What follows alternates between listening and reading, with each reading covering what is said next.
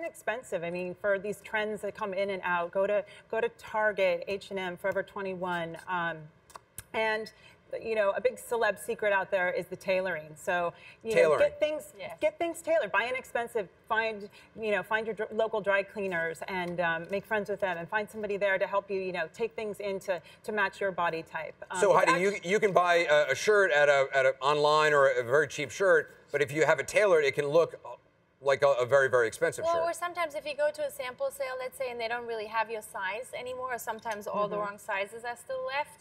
If it sort of fits, it's sometimes good to take it. A jacket, you can always take it in. The pants, if they're too long. I have probably all of my things changed for me because it doesn't always work off the runway. It doesn't work for everyone. It doesn't work for me, you know? So sometimes the pants are too short or they're too, I mean, well, if they're too short, it won't work. But if they're too long, you know, you just shorten them. Right. Yeah.